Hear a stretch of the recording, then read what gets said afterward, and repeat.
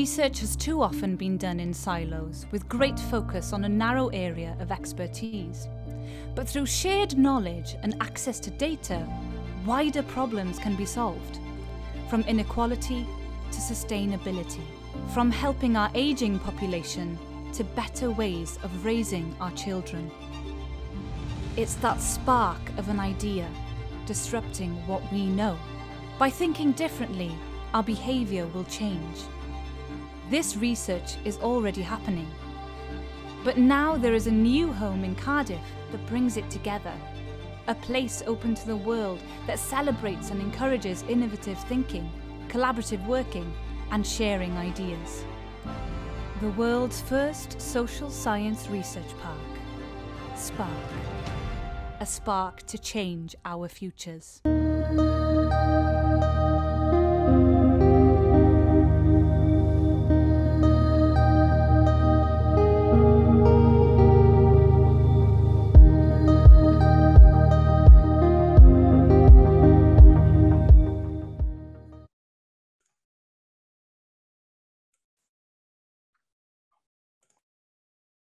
Good morning, everyone. It's a beautiful day here in Cardiff, and I hope the sun is shining where you all are.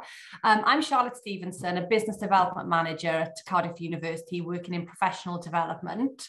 Welcome to day 2 of our virtual summer school. This is the 3rd year that we've run a virtual summer school, and they were born out of the pandemic when we couldn't do any sort of face-to-face CPD activity. And they've grown over the years as we've done it. And this year we're focusing on the fantastic range and breadth of Cardiff University research going on. Before we get going today, a few couple of bits of housekeeping. We've got the question and answer section at the bottom. If you've got any questions for our speaker today, please post them in there as we're going along, and I'll make sure that we ask them at the end. There's the chat function available. If you've got any questions or any technical issues, let them pop them in there, and the 3 of us will be able to answer you directly. We're still working from different locations, so just bear with us if we've got any technical problems or any interruptions today. And just a reminder that we'll be circulating some evaluations about this session and any other sessions that you're attending at the end of the virtual summer school, which will be the end of next week.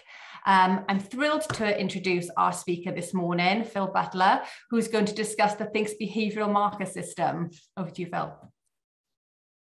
Charlotte, I'm just going to share my screen first, so bear with me a second, folks.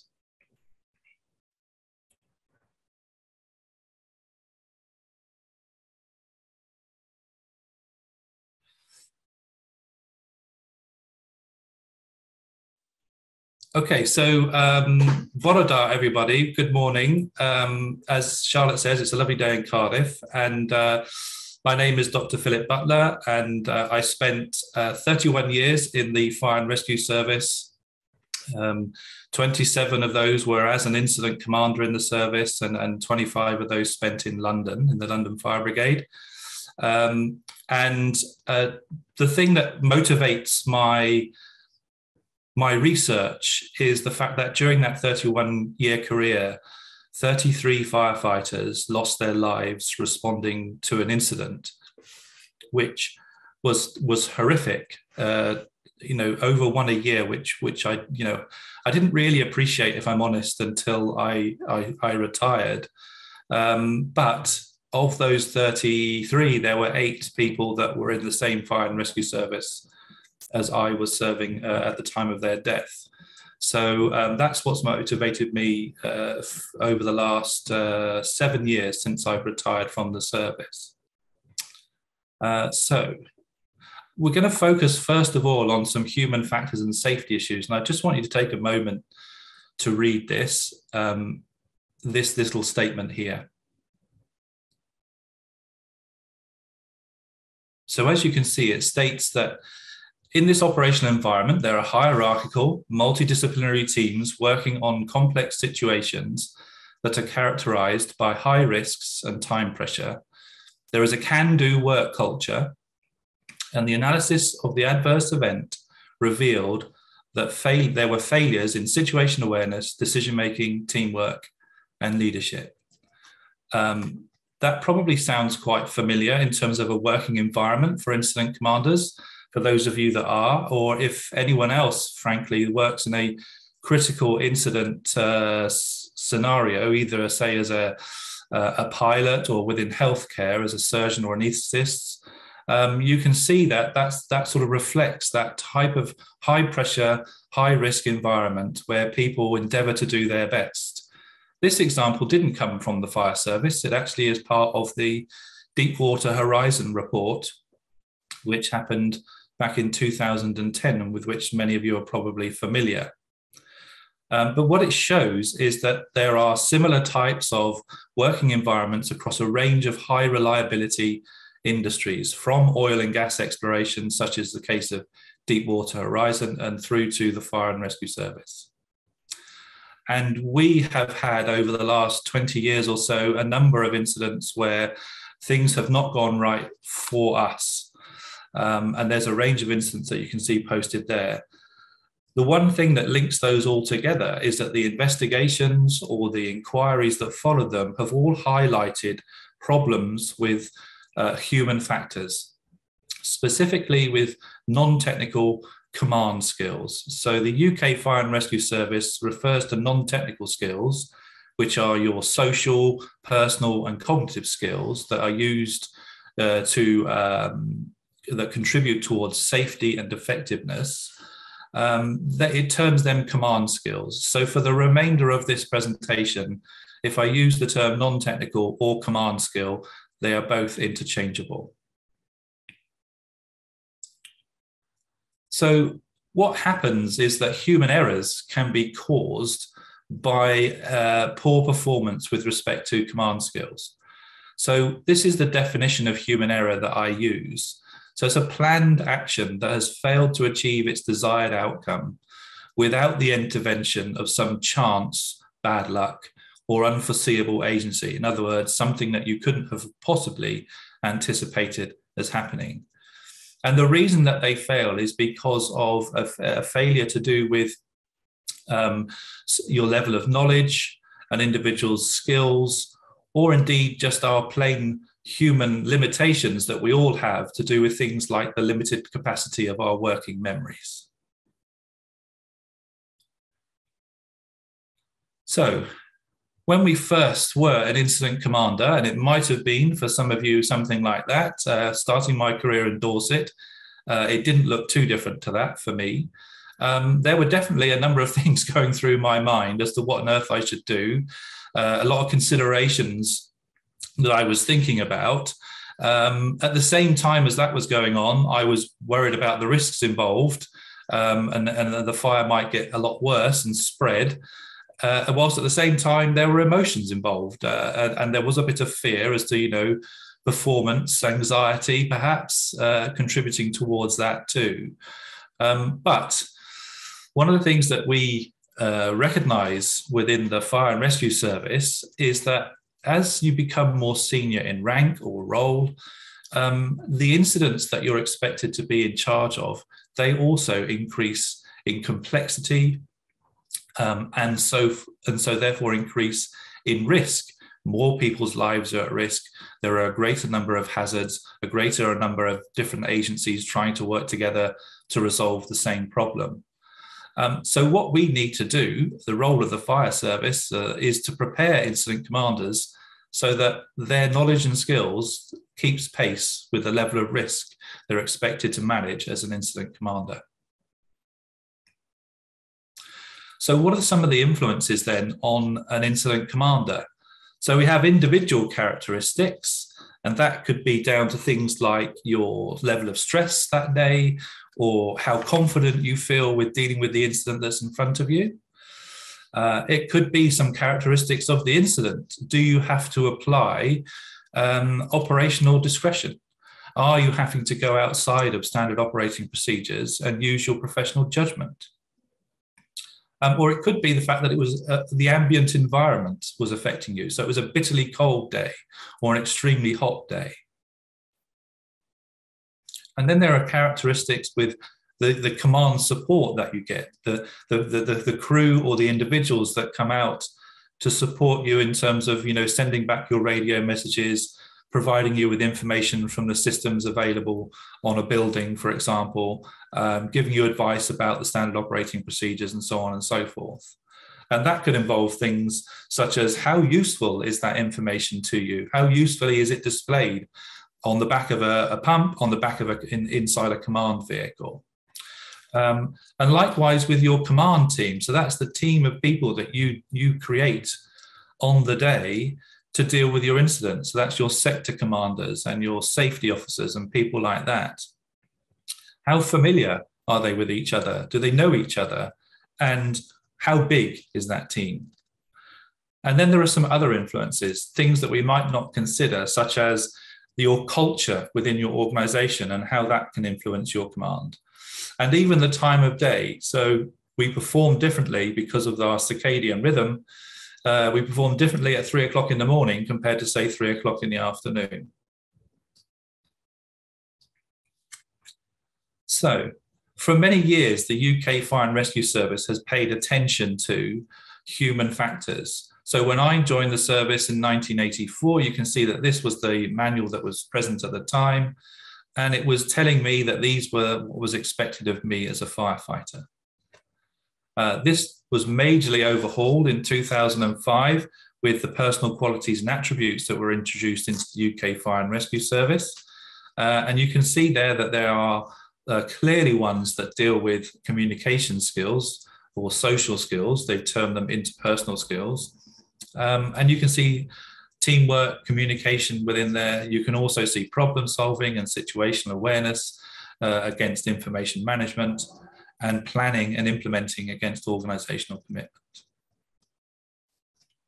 More recently, in the current version of the Skills for Justice Incident Command qualifications, you can see that they also incorporate a number of different references to command skills or non-technical skills. So we can see leadership mentioned, we can see risk mentioned, communication is mentioned, and briefing as a specific element of communication is referred to as well. And on the right-hand side of the image, you can see that planning is also incorporated within that. And having an ability to determine or size up or gauge, develop a situational awareness of an incident is also a feature of these qualifications. And that applies pretty much from initial right the way up to advanced level incident command. And even more recently, the National Skills Framework has been developed. And you can see there that there are a number of, there are 4 pillars of the National Leadership Framework. So personal impact includes references to being people-oriented, outstanding leadership, accepting leadership's there in its own right, but also beneath that you see things like being an authentic communicator or collaboration-oriented. And with respect to service delivery, it involves problem solving. And in terms of organizational effectiveness, it involves commanding and being a decision maker. All of these are clearly command skills that feature within a range of historical and current documents and publications for the Fire and Rescue Service. So this slide very simply demonstrates the relationship that there is between practicing using your command skills and making an error as an incident commander. So if you practice command skills poorly, in other words, you don't perform them very well, then an error is more likely, which increases the chance of an adverse event. And the opposite is true if you perform them really well. So you either avoid error altogether, or if you do make an error, you capture it, you recognize you've made one and intervene to mitigate the effect it has on your operations. And therefore you decrease the chance of an adverse event occurring.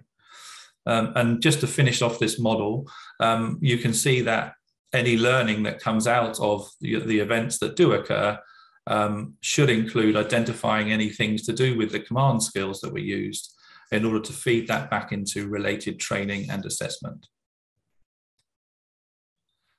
Hopefully, many of you are familiar with the Swiss cheese model of accident causation, which was developed by Professor James Reason. So you have the hazard, and between the hazard and a serious outcome, you have a series of barriers. But over time, as you can see by the holes that have been generated there, those defensive barriers become weakened, either by active failures, which are those that occur, say immediately. So that's something that happens whilst you're in charge of an incident, for example, or a latent condition, which could be a standard operating procedure that hasn't been updated in accordance with the frequency with which it should have been. And so there's a legacy within that document that is out of date and problematic as a result. But obviously, they all have to line up. So the holes within these defensive layers all have to line up for an accident to occur. Now, if that's a factory operating, then this has already occurred as far as we're concerned in the fire service. And so we make an intervention and practice those command skills. And we can be regarded as heroes, humans as heroes, is a phrase coined by Professor James Reason. And what he means by that is because we are really flexible, intelligent, and clever, we are able to be creative and make interventions that can make the accident outcome much smaller than it otherwise would have been without us turning up. But of course, as we've seen, we have attended incidents where the opposite has been true, where we have made errors and the accident outcome has been exacerbated, either through the loss of additional life or property or by the loss of the lives of some firefighters attending the scene. So how can we measure these command skills? How are they measured? Well, they're measured by behavioural marker systems. These are systems that have been used in many different industries, high reliability industries, over many years. So, for example, the first ones were introduced into the aviation industry back in the late 1970s, early 1980s, and they remained ever present in that industry. Healthcare in the UK, since the sort of turn of the century, has embraced a number of different behavioural marker systems. You can see the examples there relate to surgery, anaesthetists, and scrub practitioners, i.e. the nurses that support surgeons within the theatre. So what is a behavioural marker system? Well, it includes a clearly defined set of skills. These skills describe a specific observable behaviour for each one. There is a specific observable behaviours for each one, I beg your pardon. So for example, if we take the skill of briefing, then active listening would be a sub-skill or a behaviour that you'd expect to see. The skills need to demonstrate some sort of causal relationship with performance outcomes. So for example, if you take the skill of cooperation, then cooperating with others inevitably, if it's done well, leads to effective coordinated actions. And we need also to recognize that, when you're putting a small bin out, you don't have to use all those skills. So they're not always needed in all situations.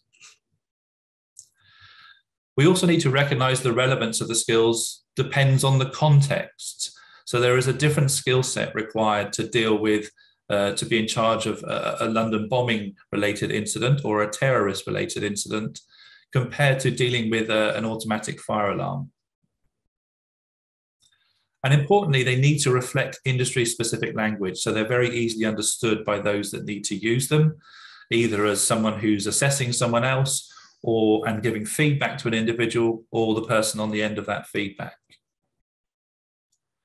They need to be simple in terms of their phraseology. So use of plain English is really important. Again, this aids their usability and ensures that people understand the nature of feedback, for example, that they get.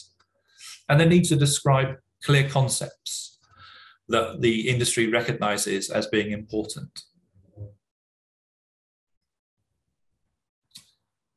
So this schematic shows sort of a combination of the Swiss cheese model, but presented slightly differently. So you can see on the left-hand side, We have the decision making that goes on at a corporate level in an organization, or say a fire and rescue service in this case, the decisions they make and the priorities they place on work streams and the policies that they implement to support those. Now that's where latent conditions can arise from.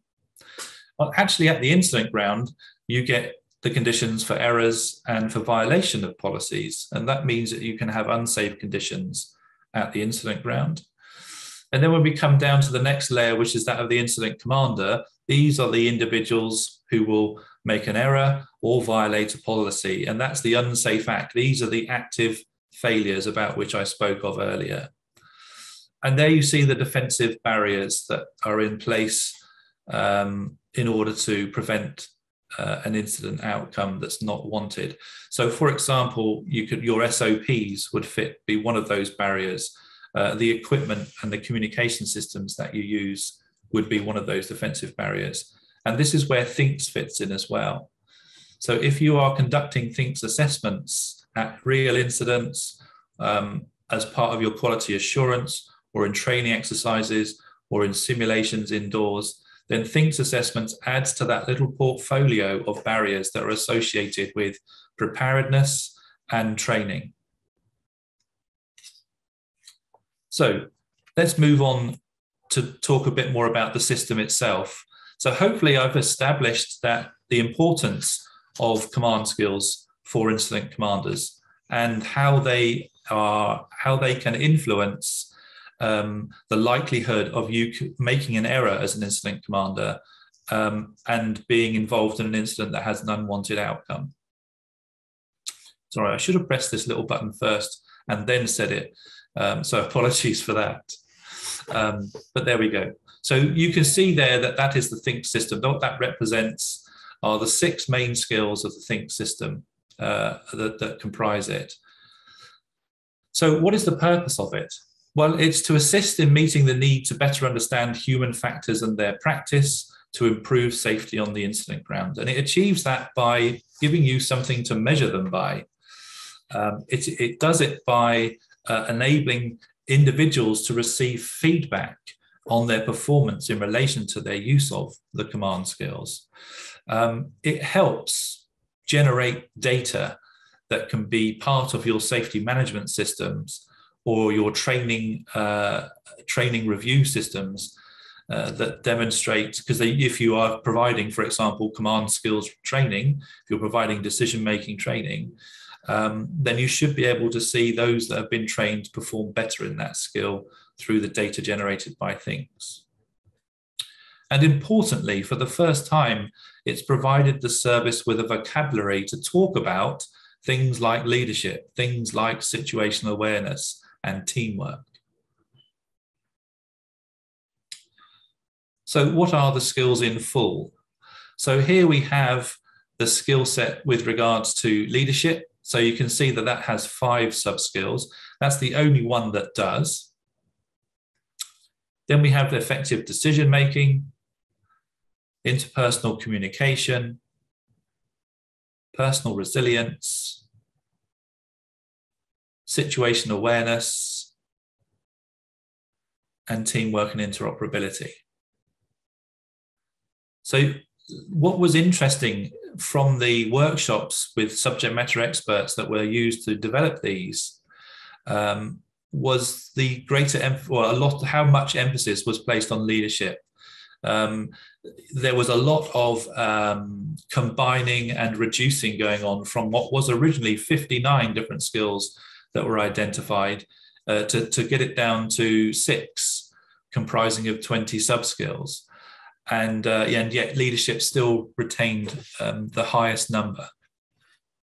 But as you can see, we have one there called personal resilience. So that's, as reflected by the sub-skills, is all about being resilient to those factors that can influence you as an incident commander.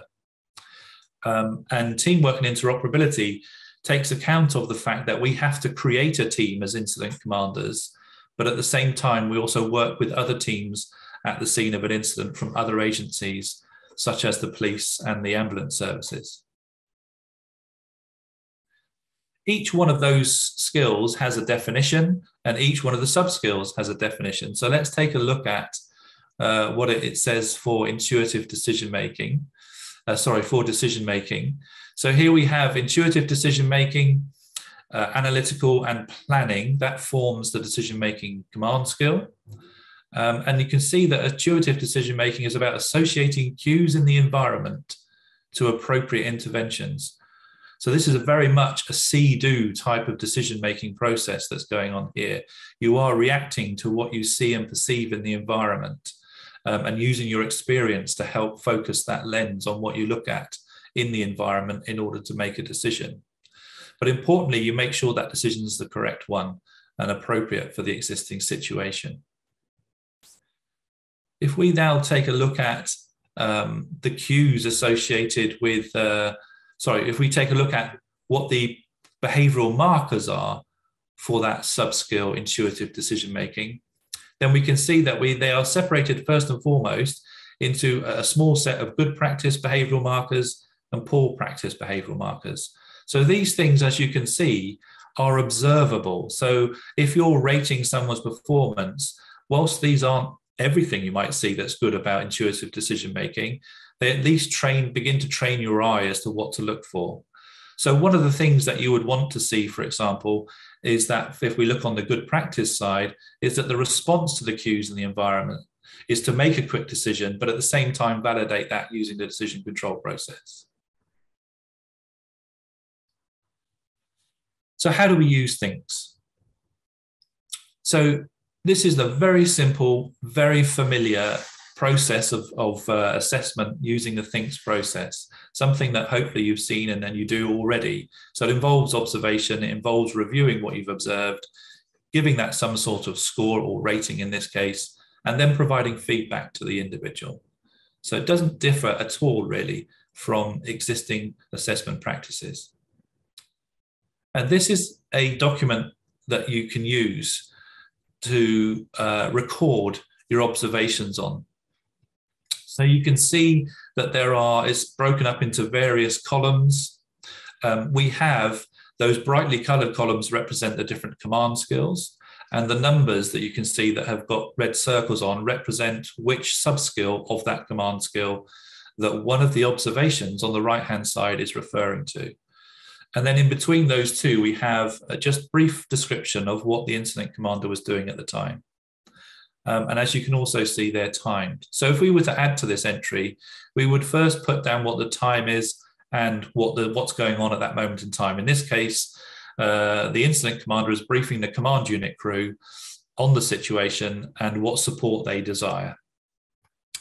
And the observations that we make are, that it was a clear and structured briefing, that they asserted their authority to interrupt the crew, to update them and declare what their priorities were, and that the command unit team leader was required to staff the incident commander. In other words, that they were to support them, be on their shoulder, deal with any of their requests for information or messages to be sent. And we can show by colour or by a tick or a cross whether or not we thought at that time, when we recorded those observations, whether we thought they fell onto the good practice side or the poor practice side. And you can see that each one of those observations relates to one of the encircled sub-skills on this side.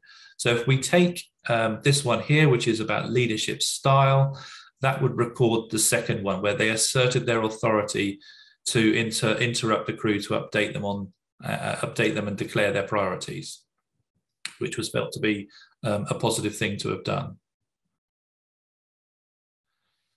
So what about the review process then? Well, this captures the review process. So once the incident's finished, or the exercise has ended, or the assessment is over, then those that are tasked with running the assessment or assessing the individuals, I should say, they will then sit down and review the observations that they've made. And the first thing to do if you're using the paper-based system is that you need to sort of mentally collate all your observations against each of the sub-skills in one place within your mind's eye. Because when you award a rating, it's not per observation, It's in the round, in the overview that you get from your observations. What rating does that attract for each of the sub-skills that you've made a rating and made an observation against? So part of that consideration of those sub-skills in total is to consider the nature of the activities that go along with them. Some are more high risk than others. What is the balance? A simple check of how many red or how many green pieces of text you've got, or how many ticks versus how many crosses you've noted, might give you an indication as to which way your rating may go. And then you need to consider what you haven't observed but should have observed in terms of their performance, and what impact has that had on their command. And then you identify, the fifth point there is to identify any patterns that occur. So you might see different patterns of behavior during the dynamic phase compared to, say, the recovery phase of an incident. And then you need to consider if the sub-skill performance is anything other than satisfactory. So one of the ways in which you can help mitigate biases that we all have when we watch someone else, someone that we might know, for example, perform, and we have to rate their performance, a way in which you can help mitigate any bias you might carry is to think very clearly at the start and throughout the process, what is it about this performance that's moving me away from them being satisfactory, either to below that level or above that level. So your starting point is, with every incident commander you begin to observe, this is a satisfactorily performing incident commander, and you're looking for things that take you away from that perspective. This is the rating scale that comes along with DINCS. So you can see essentially it is a 5-point rating scale from 0 to 4. So 4, as you can see, represents exemplary performance, something that was consistently high, that you would, for example, if you had filmed it, you would use that to train other people. Satisfactory is exactly what it says, but as with all things that are satisfactory, there is room for improvement to get them up to a good level of performance. Marginal is, again, pretty much what it said. It was an inconsistent and ultimately unacceptable performance. So there were some really good bits, but there are also some subpar bits that require development. And then there's a poor performance, which, if you like, is a consistently below par performance with substantial improvement required across the skill set. And unobserved. So this is an omission to perform a skill. Now, the reason that is in here is because one of the biases that we suffer from is omission bias, which is where if we don't see something if we don't see someone do something, then we don't rate that as bad as if we had seen them do something that was bad. So part of the logic of incorporating this was to counteract that bias, but also we know of incidents such as the Galston mine incident, where things were omitted to be done. Leadership was absent in the final set of group commanders that were in charge of that incident, that ultimately led to the death of a member of the public. And then we have this additional category of not observed, and that's in there because sometimes you're either not in command for long enough to use all the skills that you would otherwise have used, or a skill isn't simply suitable to the context of the incident that's being dealt with. And so to avoid someone being penalised unfairly for not using a sub-skill, then that is in there to take account of that. So just to show you how that works, what impact that 0 versus not observed has. So when we look at this rating here for interpersonal communication, we can see that we've awarded 3s and a 1 for briefing. And then simple to get your command skill rating, it's just the sort of average of those numbers, which gives us 2.33. On the other hand, if we were to have thought the briefing so poor that it was dangerous to others, then we would still maybe give them a 3 for listening, still give them a 3 for communication style, but now we've given them a 0. So in this case, the 0 counts as a dividing factor, which means you end up with a 2.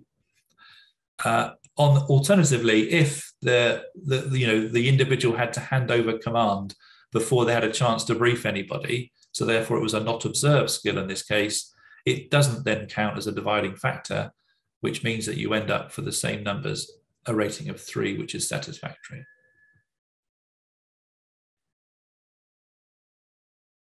So when we come to giving feedback, in the paper-based version of things, there is just the usual cover sheet, which gives the rough details of what was going on, who was involved in the assessment process, and what the nature of that process was. In this case, it was a simulation suite exercise. And then each of the command skills has a section that looks like the two before you. So these represent effective decision-making and planning and interpersonal communication. So you can see that the red circles that were on the observation sheets have now transferred themselves to represent a number against the sub-skill that they were related to earlier. And some feedback has been given for planning, even though it was satisfactory. So this is the rater saying, I'm going to take this opportunity to give this individual a bit of feedback to highlight how well they've done and to try and encourage them to punch up to a level 4. So if we were to add to that, well, let's say that we'll stick with our 3s for communication style and listening, but we want to give some feedback on briefing, I beg your pardon. So you can see here that it's quite detailed, but not particularly overbearing. So it's about 3 or 4 sentences. And we've decided to give this individual a 4. Now, the Think system demands that where you give somebody a 4 or a 0, you have to provide written feedback against those 2 scores. And in this case, when we calculate what the average is, we end up with 3.33. So it's on the way to being good. And so what you can see within the context of that feedback is that it clearly defines why the 4 has been awarded. In other words, what rating has been given is clearly identifiable to the individual receiving the feedback. And it may include an example from the observations to back that up. It can, in this case, it includes praise in terms of the well done. And then it explains why it's good to do this. So it talks about how briefing is a vital control component for an incident commander, because quite often when you're briefing a sector commander as an IC, that's probably the last time you see them for the next 2 to 3 hours, perhaps. And then it then recognizes, what you should carry on doing. So to keep this level of performance up, you need to continue to use the service methods for briefing, and within GESIP to maintain and the GESIP method of briefing in order to maintain the level of performance. So it's short and sweet, but precise, and clearly explains to the individual why they got the result that they did. Now, I've mentioned a paper-based version, and the reason I was using that phrase is because there's also a Thinks app, which was funded by the Economic and Social Research Council. And you'll be pleased to know that it replicates a lot of what you've just seen through the paper-based system and automates much of that. And also it produces a very handy spreadsheet to add to any database that you set up as an organization. And it's free. The whole Think system to local authority fire and rescue services is completely and utterly free.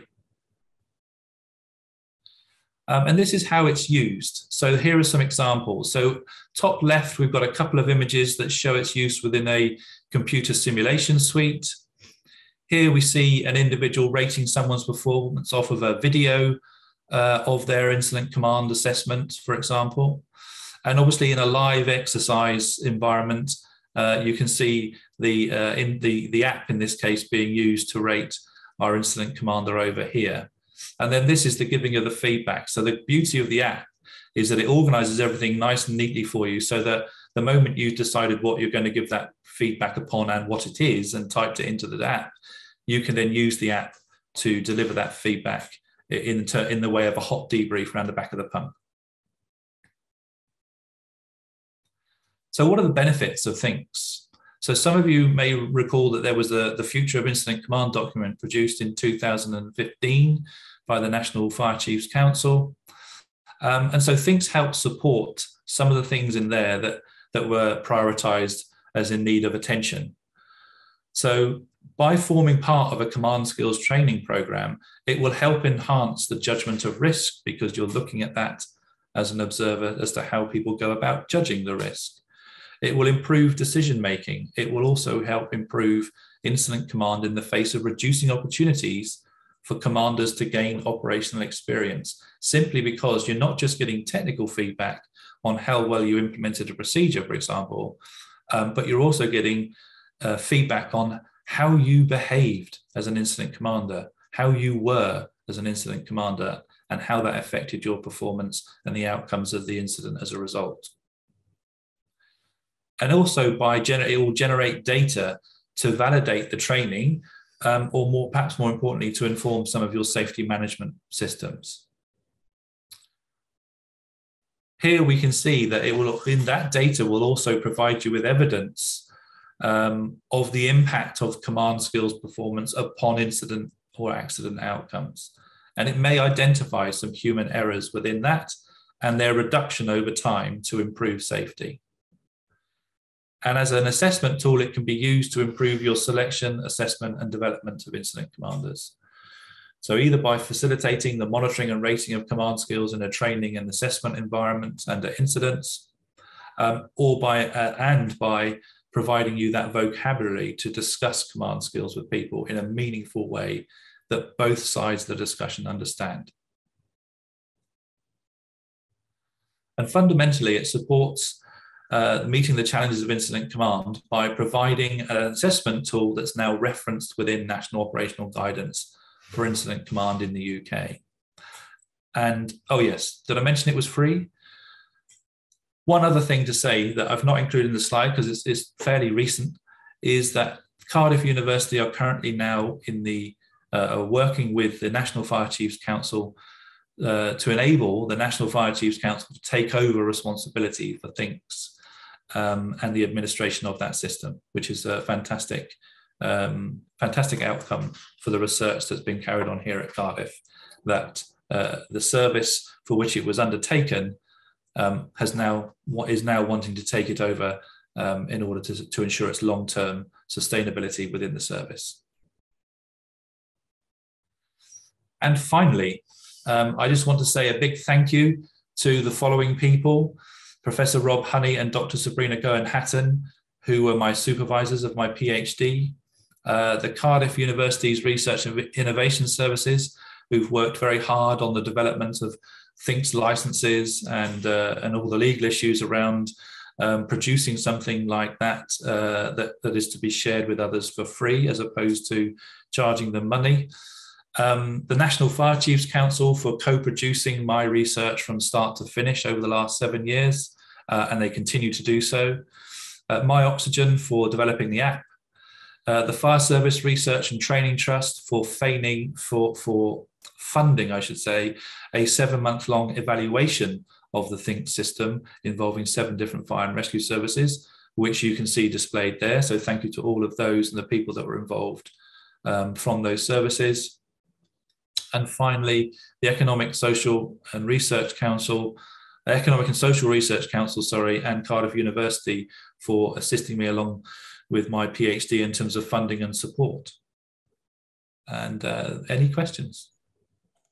And I'm going to stop sharing my screen now, if that's okay with everybody. Thanks, Phil. That was really, really informative.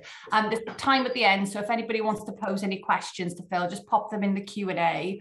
Alternatively, if you think the question is quite a complicated one or long-winded one, raise your hand or pop it in the chat and we'll be able to unmute you so you can sort of verbally say the question to Phil.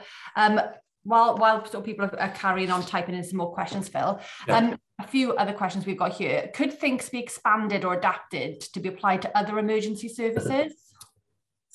So it's an interesting question, a really good question actually, because it has started. So within the emergency services, there is the only one that has a behavioural marker system at the moment is the Fire and Rescue Service. If you look in other industries, have they adapted behavioural marker systems for one part of an industry for another? And the answer is yes. It's mainly involved an overhaul of the terminology involved. So yes, that is something that I think can be done as long as it's done with sensitivity and with involving representatives from the police or the ambulance service, Coast Guard, RNNI, whoever that we regard as an emergency service. Yeah. Fantastic. Have you got any examples of when things have been used in practice that you could share with us? Well, obviously, I've used it a lot myself in research, but Hampshire Fire and Rescue Service I would hold up as the sort of exemplar service that's taken on board and fully embraced things. So if anyone's interested to know how they've gone about doing that, how they've integrated it into their assessments, into their training, into their across the different levels of command that they have within that service, then I would encourage them to get in touch with Hampshire Fire and Rescue Service and set up a conversation with them, because they will be much better able to describe how they've gone about doing that than I would ever give it justice. They've been phenomenal. You've left your email address up on that last slide. I presume that means you're happy to be contacted by anybody who's on the call, or to sort of discuss further issues, further sort of questions that they have, so offline. Very much. The app that you mentioned there sounds absolutely fantastic. You mentioned it's free, which is amazing. Yes. How do people go about downloading that? Is it on the App Store? Is there somewhere specific they can get it? So the way that a fire and rescue service can get to use things is first you need a license to be able to use that. And as I mentioned at the end there, the university is currently in the process of handing over responsibility for doing things like that to the National Fire Chiefs Council. So as it stands, there's a bit of a moratorium on issuing licenses until that's finished, which is ironic, really. But that doesn't stop people approaching me, for example, and saying, can you come and train sort of 6 or 8 people in how to use the system? Because there's been an agreement that process can still carry on, and then the license can be applied for retrospectively as and when the handover process is completed. But once you have a license, that then entitles you to all the materials. So the materials that you get for free include familiarization training for your incident commanders about the system, so that the people that are going to be judged using your system actually understand what it's about and what's being looked for. It includes all the documents that you saw come up during the course of the presentation, and the app as well. And also, I'm here to offer some advice on how best to implement it. Certainly, I can give you a list of considerations that I know Hampshire went through in order to figure their way through what has taken them about 3 years to get it to the level where they've got it to. So it's not about dumping it on your organization all in one go quickly. I think the best way forward is choose where you cut the pie first, and then just progressively develop it from that point onwards. And then once you're sort of up and running, once you've had your training, there is when the NFC take it over, they're going to have a sort of national work, I don't know what they want to call it, but let's call it a little working group that really will involve anyone that has a license, in order to sort of create a forum where the service can talk about how it's used, what needs to change about it, because the one thing that things is not a permanent structure, because as technology and time passes, there'll be things that become slightly less redundant, or some of the behaviors will change because of, that bit's done by a bit of artificial intelligence now and isn't done by an incident commander, for example. So it's not a static system. It does need to evolve over time. And with the service taking it on, that gives it the best opportunity for that to take place. You mentioned in the app as well, it can recommend additional training if it picks up that somebody needs it. Does it give specific recommendations of specific training, or will it just highlight training is needed in X, Y, Z? No, so it doesn't give specific examples of what training is needed. Back in 2015-16, I conducted a survey of UK Fire Service Incident Command training managers, of which we had a really high return.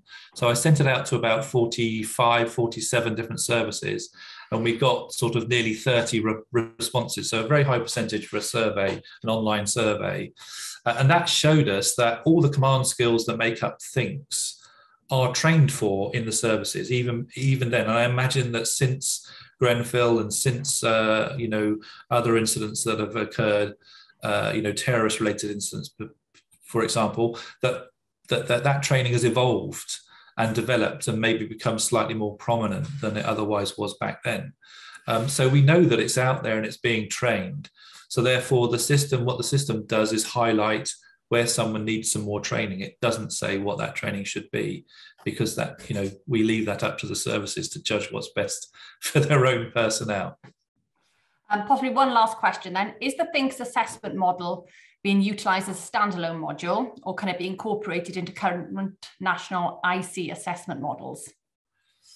Oh, I'm intrigued by what they mean by a national IC assessment model. Could that be clarified? Oh, yeah, Reese, who's typed that question, I wonder if you could just expand on that, or if you're happy to sort of talk or verbally sort of say the question, we can unmute you, Reese, if you want to pop your hand up, or we can get a bit more information then, because I wouldn't want to second guess that. Well, so the one thing that I can, Reese is joining us. Let's see. Oh, hi both. Can you hear me? Yes, yeah, we can, Reese. Hi. Yeah, great stuff. Phil, Charlotte, thanks for the presentation. Really informative and good to see. Just to clarify with the question, purely from national assessment models of WM7 and EFSM2, right. Through Skills for Justice, will the THINKS behavioural marker system sort of be interlaced with that model, or will it be utilised as a standalone assessment tool? Well, so as you probably know, Reese, that the Skills for Justice National Incident Command qualifications are under review at the moment. And last I heard, and this was some time ago, they are looking to add a behavioural dimension to the skill set that's required of commanders. So the draft that I've seen has clearly got strong relationships with THINKS. So it's not exactly the same, because it wouldn't need to be exactly the same, because it's not trying to describe a behavioural marker system. It's trying to describe what skills and what behaviours are important within the performance of those skills in order to help incident commanders gain a qualification. So it's in the mix, I think is fair to say, and that's all I'm able to say at this stage. So it's not something that's being ignored by the national Skills for Justice qualifications. They're actually considering it as we speak. Lovely. Thanks very much. We'll have a look through the SFG info. Yeah. Lovely. Thanks very much, Reese. I think we've answered all the questions that there is, Phil, but obviously anybody else on the call wants to pick anything up, you've had Phil's email address, so do drop him a line. If you didn't get it, I think Jess and Claire, who you've probably had some information from, drop them a message and they'll be able to forward it on to Phil or pass his email address on to you. Phil, thank you so much for a really detailed session. I think it was from somebody who's not from the fire service, I think it was really, really interesting, and sort of it was a great thing to listen to. As I mentioned at the start, everyone, we'll be circulating some evaluations at the end of next week, which is the end of our virtual summer school. Please do drop us complete it, because it's really important for us to continue this kind of free summer school work, that we have these evaluations. And from a professional development point of view, we're really interested to know in what your current and your future professional development needs are. We've got a whole host of other sessions running over the next 2 weeks. If you haven't signed up to any, they'll all be recorded and posted on our YouTube channel for you to look back at your own convenience. But thanks again to Phil, and thank you all for listening. Have a good afternoon. Thank you very much for your interest, everybody. Thanks all. Bye.